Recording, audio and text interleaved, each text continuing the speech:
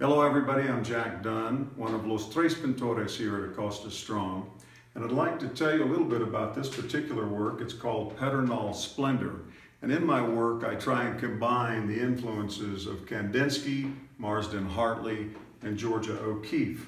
This particular piece is very important to me in that the Pedernal is where Georgia O'Keeffe's ashes were spread. You can see the influence of the color and form in this particular piece, and this is a typical work of mine. Love to have you come into the gallery in Santa Fe or in Oklahoma City and visit us. acostastrong.com. Thank you.